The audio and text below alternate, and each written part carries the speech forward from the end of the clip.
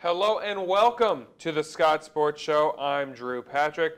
I'm joined alongside my partner here, George Tubby Schmidt.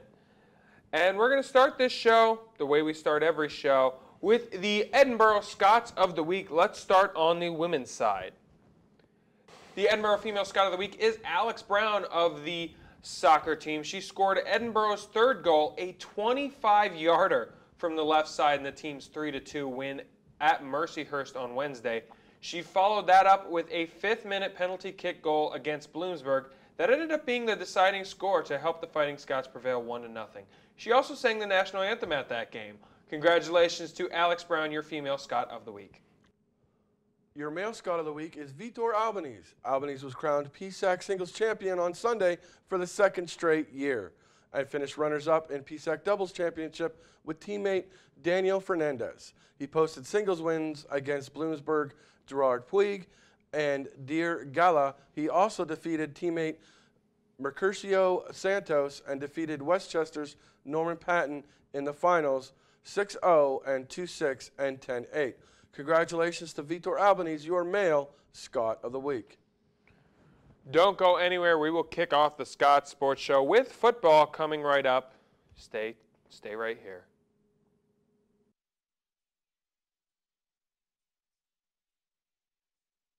There's one thing you can never have sex without. It's not something you buy. Or something you take.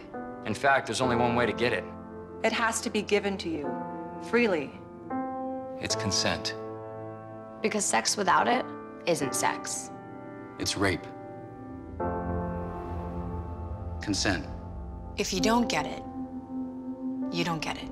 It's on us to stop sexual assault. Learn how and take the pledge at itsonus.org. So good to see you guys. So, what's up? Oh, we finally bought a place. Holy cow. You seriously have enough saved to do that? We've been putting a little aside each month. Jeez, at the end of the month, we have nothing left to save. Yeah, I have no idea where it goes. Well, you're spending a lot on... Was it good? Oh, God. Oh, how is my account overdrawn? When it comes to financial stability, don't get left behind. Get tools and tips for saving at feedthepig.org.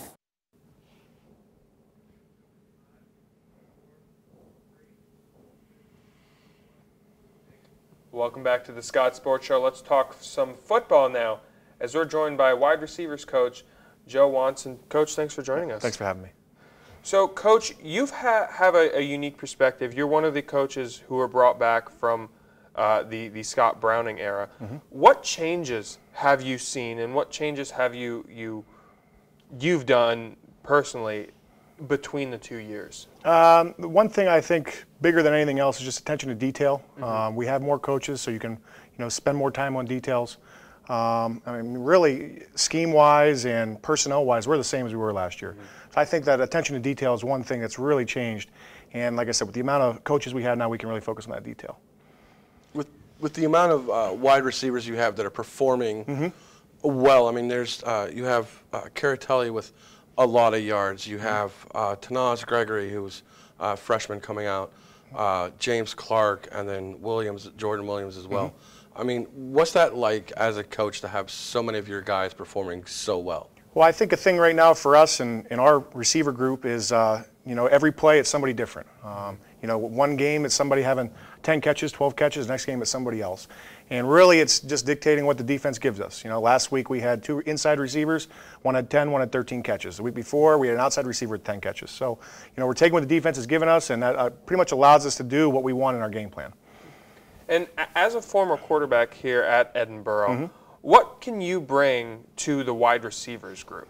I think one of the best things when I was a player here is our quarterback coach was also our wide receiver coach. So in all of our meetings at that time, we were being coached as quarterbacks, but with the receivers in mind as well. So that really helped me transition into coaching wide receivers, because basically my entire time in college, every meeting they had, I had as well.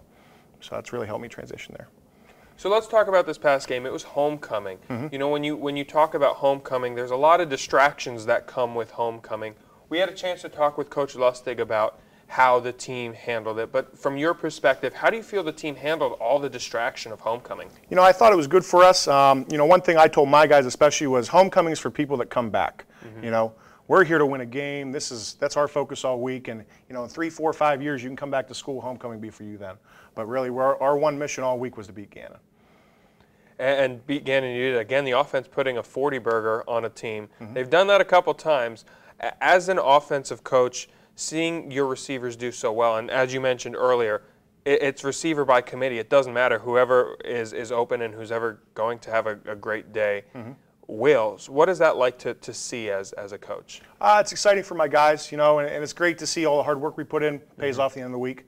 You know, the thing I'd say for them, and they'd tell you the same, is, you know, we can't do it without great line play. We can't do it without quarterback play, running back play. So, you know, we're a piece of that. But, you know, as a group, our group has definitely performed well.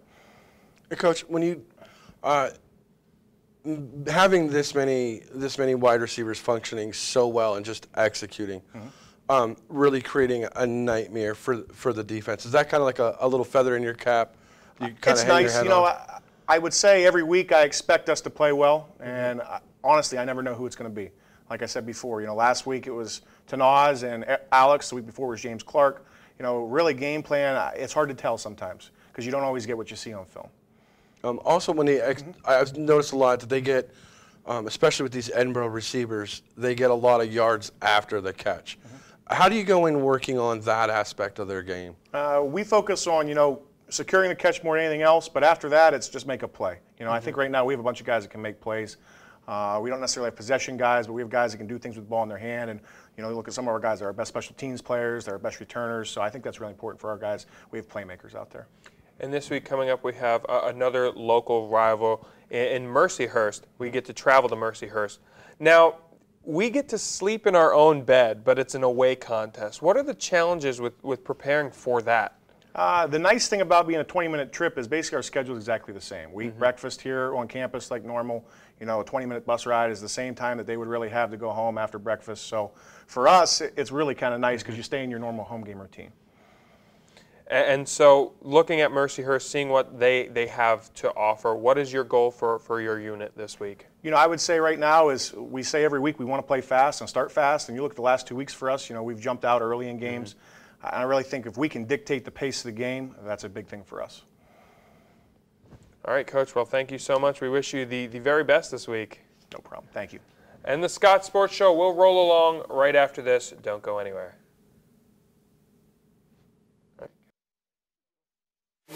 To compete for a championship in stadiums full with cheering fans and families. To give back. To say thank you for your support. To learn, grow, and prepare for the future. Ask any NCAA student athlete what they want, and this is what they'll tell you. Ask these student athletes, and they'll say with pride, I chose Division II. The NCAA Division II student-athlete experience goes beyond the classrooms and playing fields. It means a commitment to service and community, helping organizations like the Make-A-Wish Foundation by raising money to help grant the wishes of children with life-threatening medical conditions. Kids like Jacob. Some student-athletes gave of their time and their energy to raise the money. It was fun to meet Jeff Gordon. NCAA Division II, training student-athletes for lifelong achievement.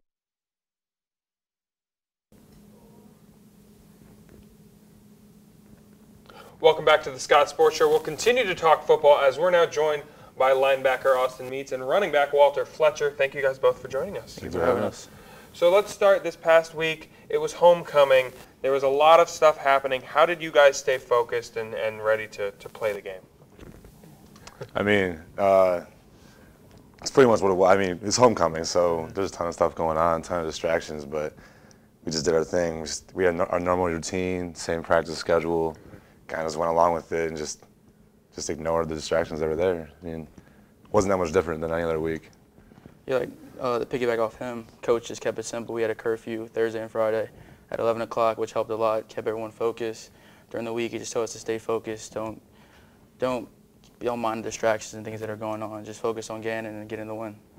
I mean, there's a comfort level to that once you guys, once you set your routine, you just know that every day. It's like Sunday you hit the trainer, Monday you're reviewing tape, Tuesday you're setting up the game plan. Exactly, yeah. Yeah, and then it's just week after week, it's just the same thing over and over again. So, yeah, he's getting a nice routine. flow of things. So let's start defensively. Held them to 17 points. That's an offense that had a lot of quick players on it. What was the game plan and what worked on defense? The game plan was they're a running team. They wanted to run the ball the whole game. So our plan was move the defensive line, get their offensive linemen guessing, playing on their heels, not knowing what's going on. And we shut down the run game, made them throw the ball, and overall we played well.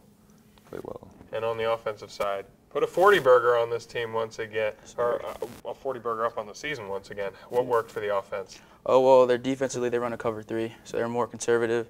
So our offensive coordinator told us to pretty much run out the sustained drives, keep long drives.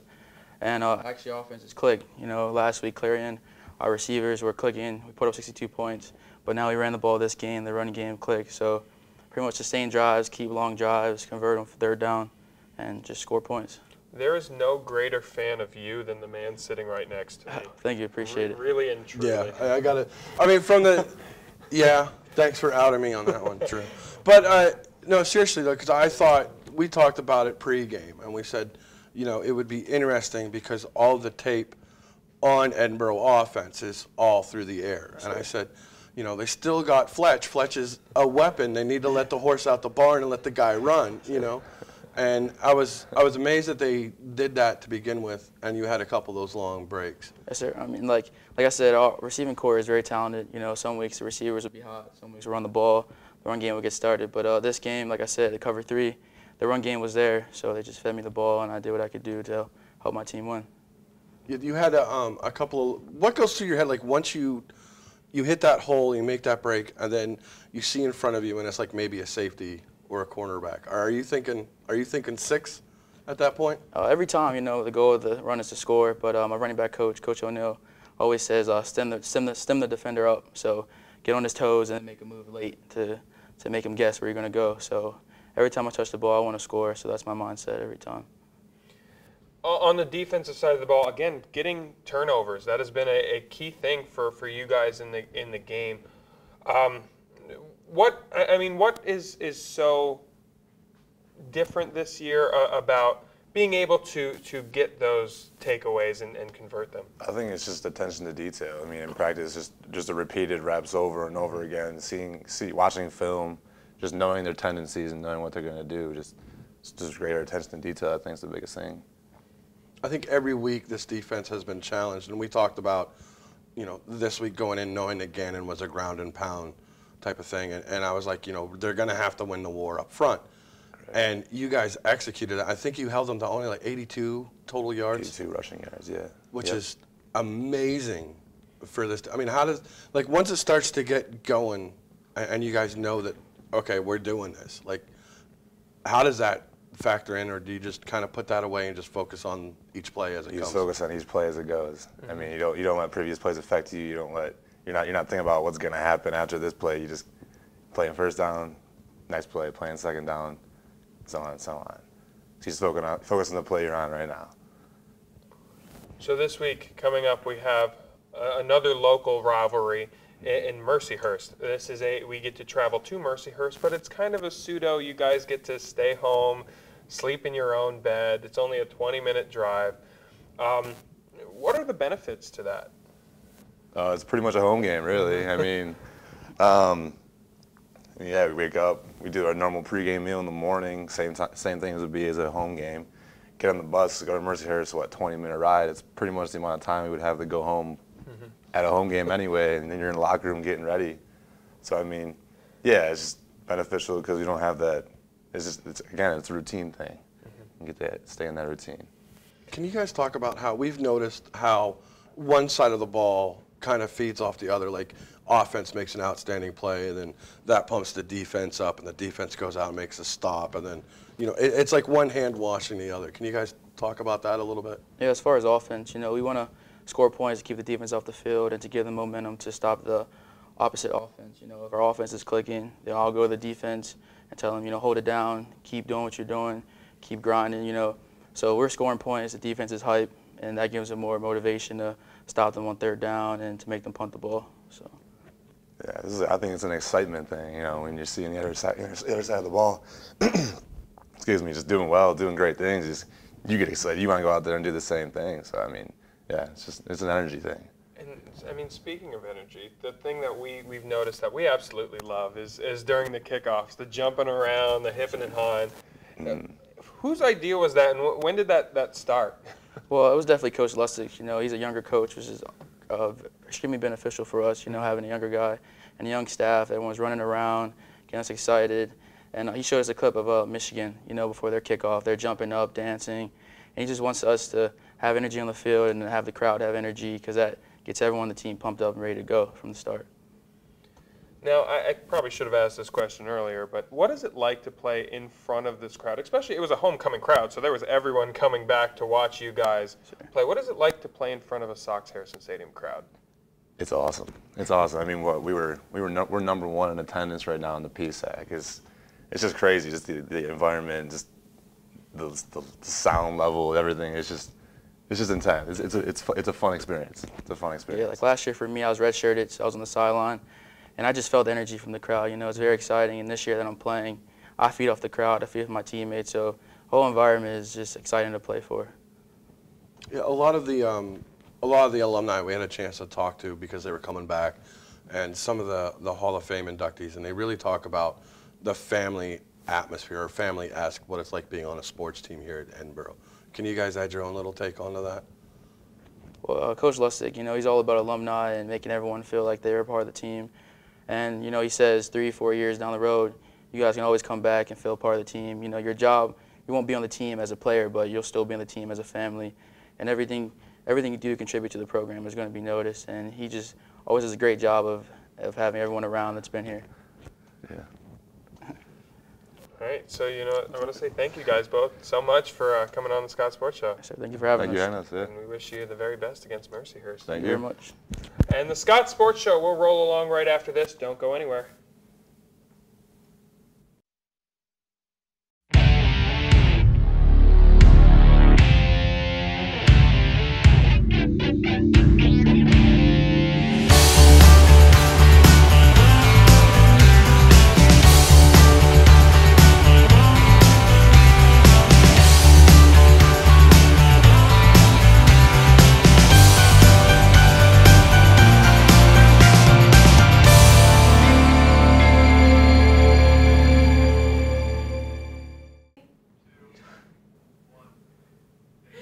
Welcome back to the Scott Sports Show. We are now joined by some volleyball. Here we're with head coach Missy Sobeleski and Morgan Sharpe. Thank you guys both for joining us. Thank you for having us. So this past week, again, we continue to roll. I'm gonna claim that it's good luck, because every time you come on the show, we have a good week volleyball coach. So that's what I'm gonna. That's my opinion of it. But what did you see from your team last week? We just, you know, we're playing well. We're controlling the first ball, and the girls are really responding to the strategy that we're trying to use versus the teams. You know, I just think we're preparing well, but on any given night, any team is deadly in the PSAC. So we just take it game by game. We got Slippery Rock tonight, and you know, hopefully we're focused and ready to play them and focus on them, and it's on the road, so it's always tougher to win on the road. So, and we just got off the weekend road, so looking forward to being home this weekend. And with a road stretch like this, what is the challenge as a player to deal with a road stretch like that? Maybe the hype that comes with the streak. So we have to remember that it's one game at a time and not worry about past games, because they don't matter for the future games.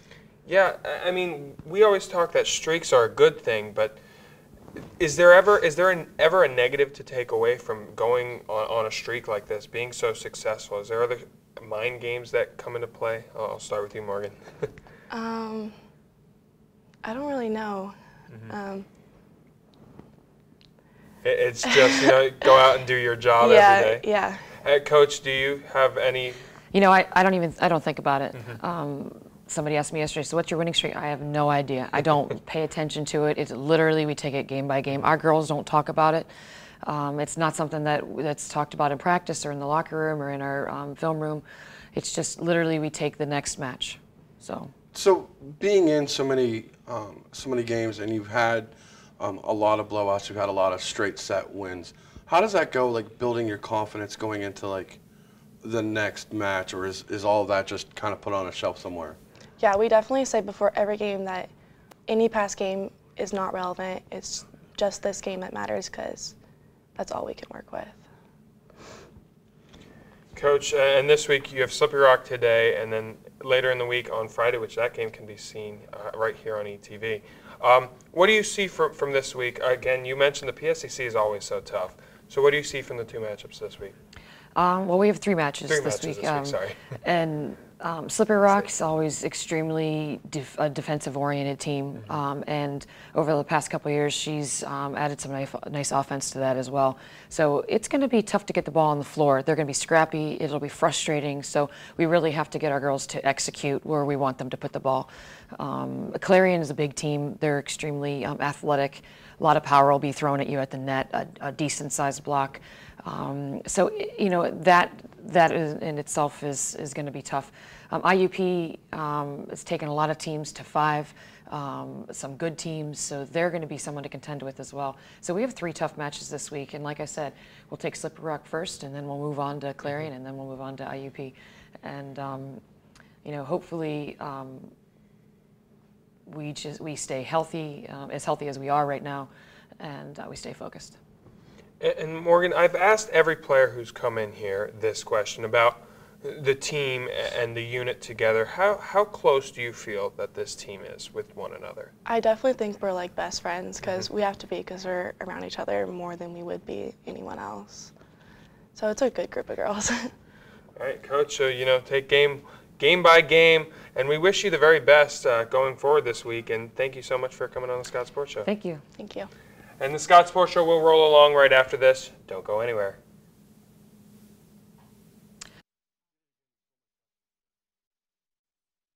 My experience at Perico has been so great. I feel like it's really my time for school now. I tried going back to school when I first graduated from high school. I just wasn't ready. It's closer to home. It's very much more affordable than the other colleges in the city. When I finished my degree here at Perico, it would provide me with higher pay. I can actually grow more in my company than I would if I wasn't going to school. Perico College, affordable, career-ready education. We dig deep. We overcome obstacles. We come together. We prepare. We hit the ground running. And we achieve our goals. We train hard. And we compete even harder. We reach new heights. We win. And at Edinboro University, we create champions on and off the field.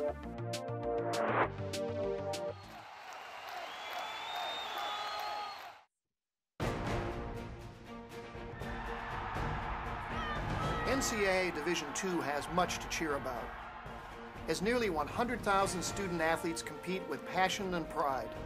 And I'm pleased to share the best news of all. Student athletes are outperforming the rest of the D2 student body in graduation rates. Just another reason why you'll hear us say with pride, I chose Division II. Learn more at d2sa.org.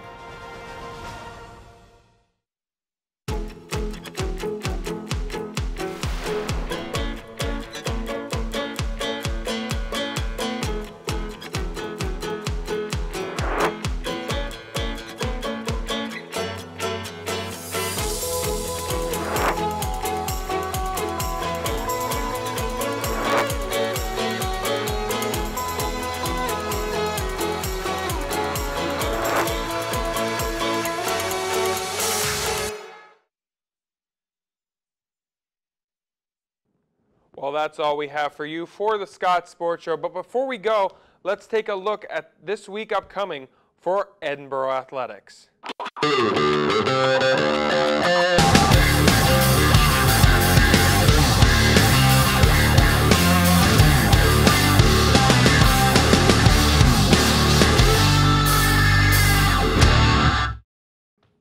And so remember, to keep up to date on all things Edinboro Athletics, go to GoFightingScots.com or EdinboroNow.com. Have a great day, everyone, and go Borough.